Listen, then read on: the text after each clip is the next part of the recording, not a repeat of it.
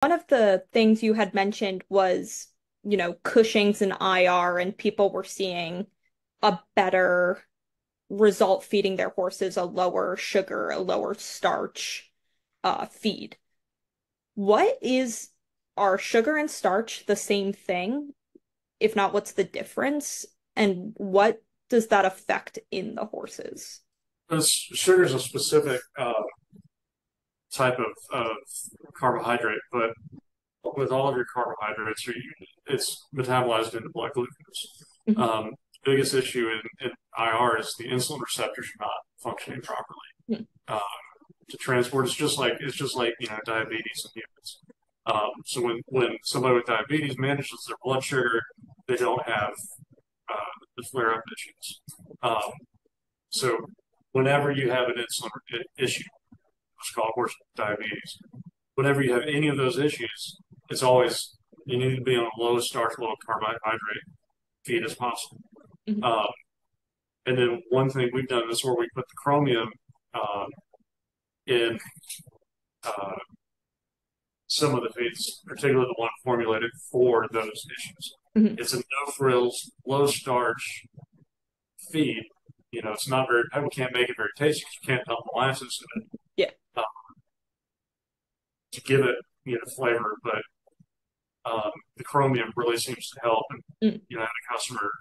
I ran into her Fox Hunting a couple weeks ago.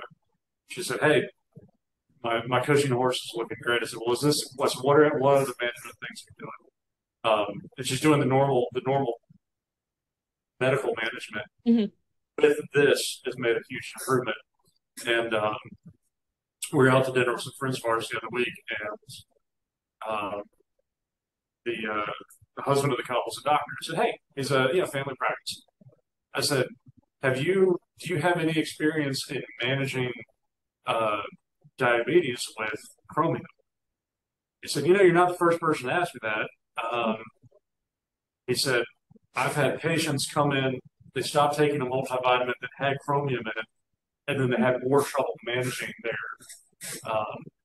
blood sugar." So Interesting. why?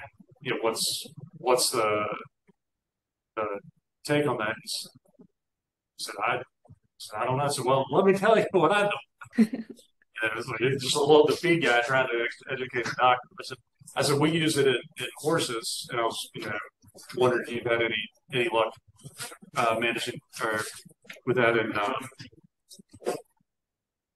um, in people. Mm. Yeah, it is very interesting because earlier you were talking about the vet that came to you and you guys consulted the nutritionist, and we don't really see that in human practice, right? Like if you go into the doctors with diabetes, the doctor isn't then consulting a nutritionist. So you guys are almost ahead of the game with, you know, being that close with vets and working that well with vets.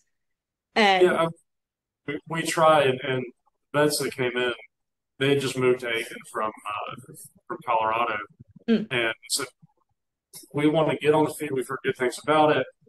We want to get ours on it. We want to get and then have a solid feed that we can recommend." I said, "Well, here, talk to a nutritionist. mhm. They're your resource, provided by us.